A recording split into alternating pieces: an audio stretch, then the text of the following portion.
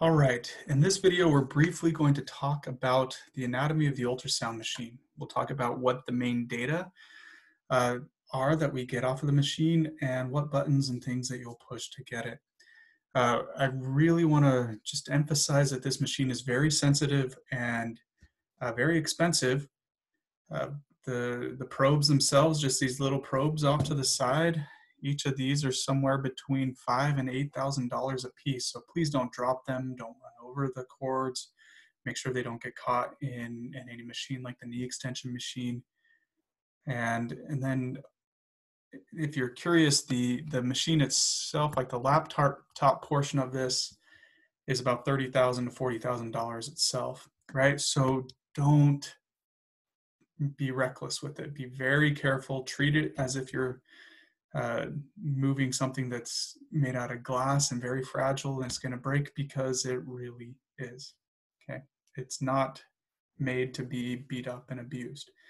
So in the ultrasound, in order for you to understand the main buttons that we push, I first want you to understand what data we get out of it.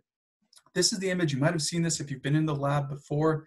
This is what the screen typically looks like when we're imaging. The main thing that we're getting two pieces of data that are most important. First is the picture, right? And then the second is the blood velocity. So the picture comes from the probe sending out sound waves in a pattern called B mode or brightness mode. So B mode gives you the picture. And so sound waves are leaving that little ultrasound probe, going through the skin, reflecting off of the muscle, the artery, and the blood, and coming back to the probe at a different frequency. And from that, the machine can derive what it looks like deep inside. The physics is way beyond my understanding. It just works, okay?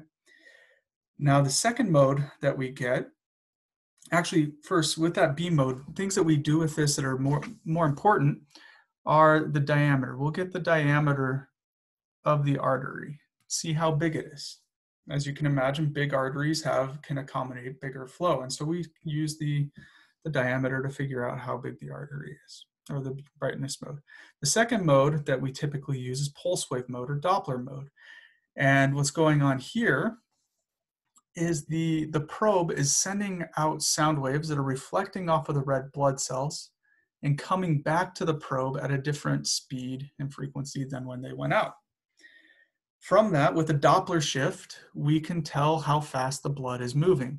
And so as the blood is moving, you get a pulse, the heart contracts and the pulse of blood shoots down, and between heartbeats, it slows down. Another heartbeat comes and the pulse goes down, or the pulse comes.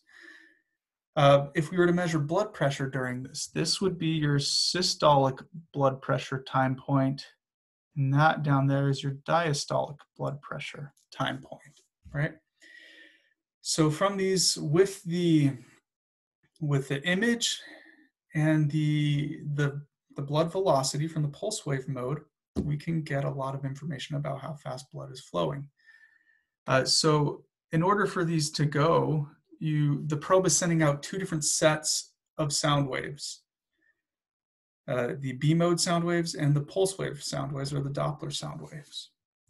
Now, a third set of sound waves can be sent out sometimes to get the color. You can see that it's highlighted red over here. We don't get a lot of data from that. That just helps us visualize where the artery is. And it just tells you where movement is occurring. So if it's flashing red and you're on blood, typically the blood is moving forward. If it flashes blue, typically the blood is moving backwards. We just use it to identify sometimes where the arteries are. Okay. Now, if you get to the machine and you look at it, here's the different stuff you have going on. You have the probes. Those are what send out the sound waves. Then you have a button on there for brightness mode. You would push that to turn on the picture. You have a button for Doppler mode. You'd push that button to get the pulse wave. And then you have some sensitivity toggles where you can spin that little thing and it will make the picture brighter or lighter. It makes it more or less sensitive to the movement or to the image. You have these local sensitivity sliders where you can slide them over to make one section of the image darker or lighter. And then you have these toggles up here that spin and you can push in, and they do just about everything in terms of moving the angle and all of that of the ultrasound. We'll get into more detail about these as we go. But that should suffice it for now. You now have a basic understanding of what the ultrasound machine is, and more importantly, you know that you need to be very, very careful with it. All right, thank you. And we will end that for now.